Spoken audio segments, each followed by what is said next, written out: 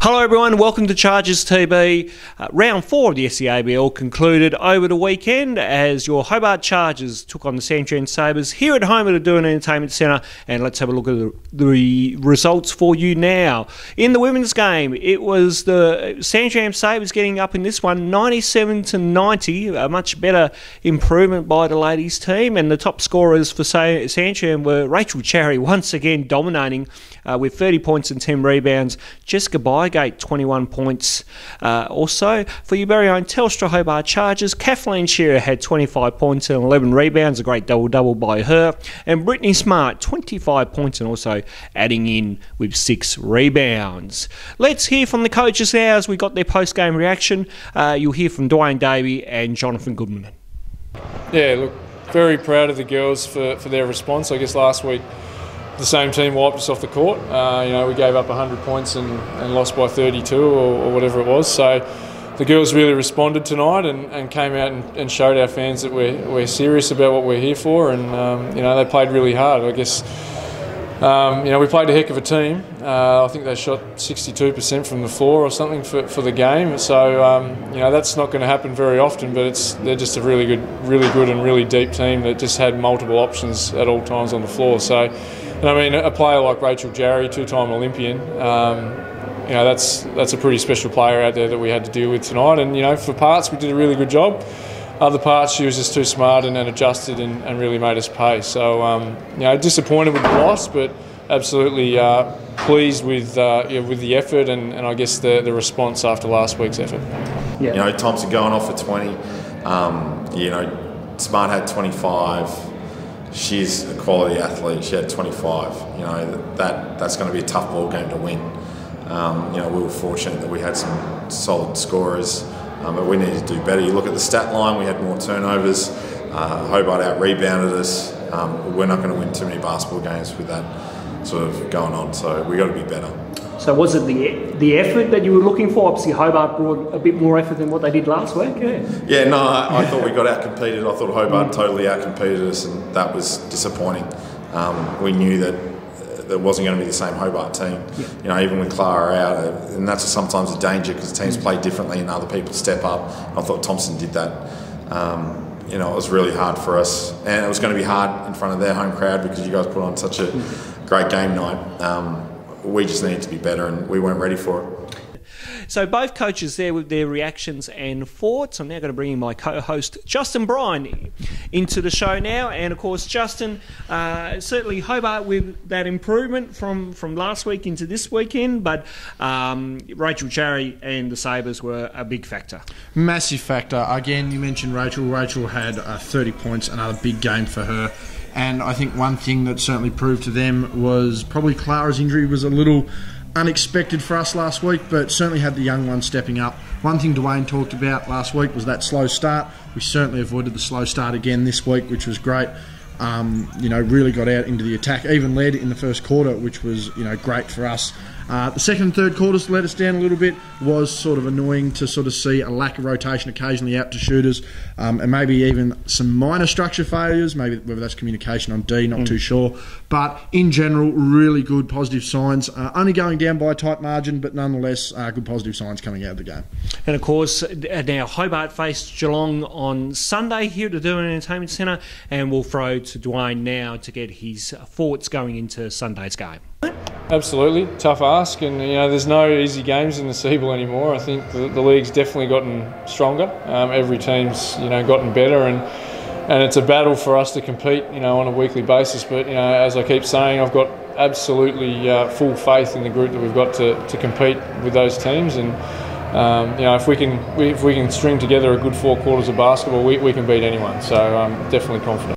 Dwain Davie with his thoughts there going into Sunday's game against Geelong. And of course, Justin, Geelong are the reigning champs in the CBL for the women's competition. This is going to be a hell of a tough game for the ladies. You're not wrong there, particularly now that we're struggling with potential injury worries. Again, we've already mentioned Clara. Kathleen going down late in the game with what many look to be a really bad knee ankle injury. Fortunately, she came out not long just before the final siren there, showing some positives. A little bit of a limp, but probably nothing she can't deal with. Again, she should have probably been the MVP last year, was Defensive Player of the Year. She's a high-tier player all across the country, let alone the Seabull. So someone like her will be of great bonus. But I mean, someone like a Brit Smart, who we've seen, she was really stepping up and really playing her role, and having someone like a Shana, who I believe was third in scoring. So we have that depth and that ability. It's just going to be, again, those key rotations on defence, getting out the shooters and maintaining that structure that's going to give Hobart the win this week.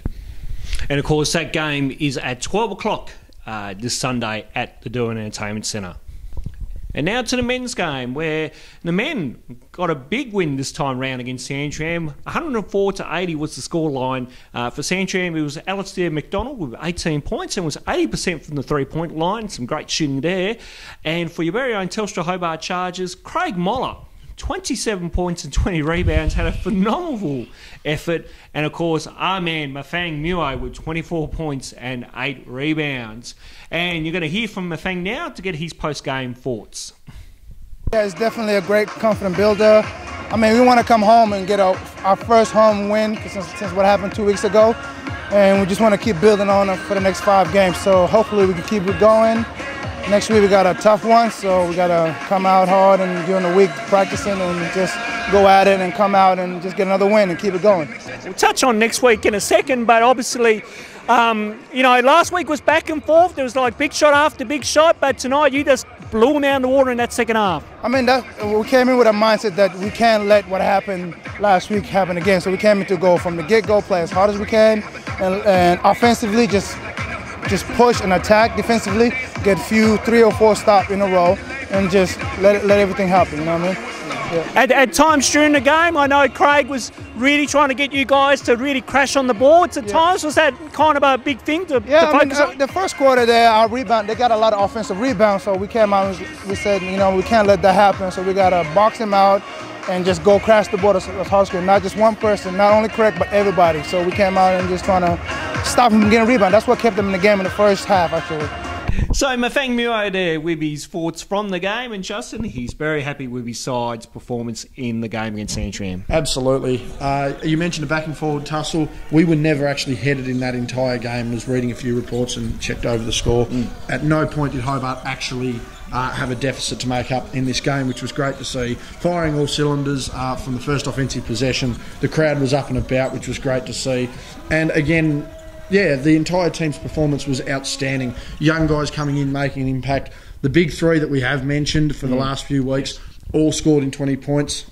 Trey also had 20 points. I think he shot almost over 70% shooting, so he played well. Mathiang picked up in the second half after a hot, cold start. And Craig was absolutely monstrous on both ends of the floor. Had 20 rebounds. I believe 7 of those were offensive, so really playing his part on both ends of the floor. They just really clicked and they really played well. It's something that Hobart really needed. A really key victory. Again, Trey treated it like a 2-game series. They got that sweep. That's what they wanted. So hell of a lot of momentum going into this week. And of course, Justin, great to see with about 3 or so minutes to go in the game, Stewie getting all the youngsters on and giving them some valuable court time. Absolutely. This is something that the Northwest did a few weeks ago when we'd blown them out. We returned the favour, and I believe our crowd was just as strong, if not stronger, than the reception that those Thunder boys got. I mean, you had young guys like Elijah Pawson on there, you had a Jack Stanwicks on there, you had Lockie Boucher on there, Geordie Hargrave, all those guys. I believe Liam Smith as well. Yes. He was out there, and it was just really good to see the future of the club. Really athletic. They weren't afraid to take on the Sabres team. They had a lot of senior heads out there. Really calm, cool, collected, really brought the fans to their feet, and certainly a highlight of the night for me. Absolutely. And now, of course, Hobart take on Geelong this Sunday at the Deck at 2 o'clock. And we asked Mathiang that how big the rivalry is against Geelong. Here's his thoughts. Oh, definitely. I mean, that's one of the top teams in the league in the last 5 to 6 years, and every year they've got a strong team. So next week we definitely got to come out with a different mentality, different game plan. We just got to come out and play as hard as we can, 10 times harder than today. So if we do that, everything will fall in place and we get the home court advantage and win. But if we don't, then it's going to be a long night. So, Justin, Mathiang, very optimistic on Sunday against Geelong. Absolutely. I mean, the team is firing on all cylinders, so there's all the reason in the world to be confident. A big 3 scoring, we're playing good defence, we're rotating, we're being accountable, and again, we're including these young guys. So we're not sitting as a team that's a starting lineup or, a big 4. We've got a team that's going 8 deep, 9 deep, as Trey has talked about previously. that is a facilitator for him, and even the guys, like a Terry that facilitate. It's a bonus to them to know that they've got a whole team to work with. Geelong are a strong side, always a good side, always a side that usually travels well, something that Sandringham did as well, travelled fairly deep. I think the fact that the deck's become a fortress and a must-win game away from home for a lot of teams means that these teams are going to travel deep. So again, you're going to get top quality basketball at the deck. You're not going to get 7 or 8 of their best players and we might get a win. These are tough games. These are challenging games. They're must-win games, and I reckon we can get the win on Sunday. And of course, the game is at 2 o'clock this Sunday afternoon at the DEC. We'll take a break and we'll come back with more right after this.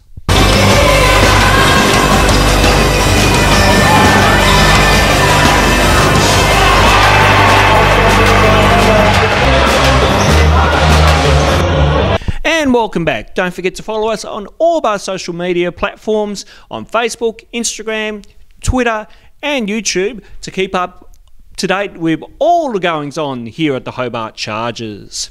And of course, just before we go, our special guest this week is Taylor Mole. We caught up with Taylor and spoke to her about her time at the AIS at the moment and how excited she is about going to Coloardo State later in the year to play in the NCAA Women's Comp. That's all we have time for in this edition of Chargers TV. On behalf of the entire crew, it's goodbye. So going into my second year there, it's just been basically a dream come true, having been offered the scholarship there, and just thanks to all the coaches, I guess, who've coached me ever since I was a little girl and coming here. So it's just kind of shaped my career to where it is now, and it's just a bit of a blessing to be there now. How are you finding the adjustment from, say, basketball here in this state compared to like basketball in the ACT, and then also when you play with the Institute as well too, like going to other places and other countries around the world? I'd say the basketball, since going to this AIS and then playing internationally, it's just a lot faster and more physical, and the training sessions are definitely a lot more strenuous, longer, and they're definitely a lot more physical. So I guess that was a little bit hard to adjust to at the start, but then being in my second year there now and playing Seabull, it's definitely become more normal for me. And of course, you're under Christian Veal, former WNBL player for Canberra. And how are you finding the coaching reins under Christian? She's probably one of the best coaches I've ever had. So she's just gets all the players since she was a player, youngest player to ever play WNBA, Opal. So she just teaches us something new every single day, and it's just having her there whenever we want to talk to her is just amazing. And what's the culture like at the AIS? Obviously, you're staying there and studying there now. What's the culture within the group there? We're definitely all close, I guess, because we live together. That's definitely a bigger factor that makes us closer. But our culture is a massive part of what we do and how we train, and it's just we're definitely all really connected, and that shows in the way we play in Seabull and shows how we play that sort of thing. Is there a part of you that misses home a little bit? There always will be a part that misses home, but knowing that I'm there doing something, playing basketball, it's obviously get one bad thing, move away from home, but get an even better thing having this opportunity.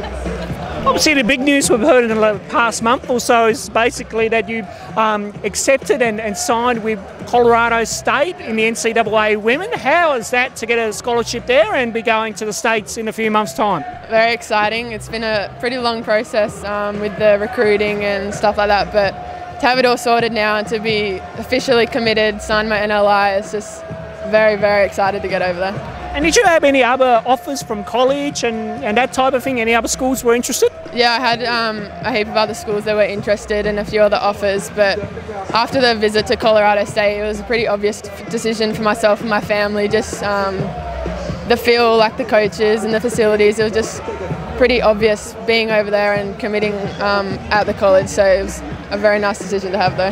And what are you expecting there? Are you expecting anything different compared here to Australia?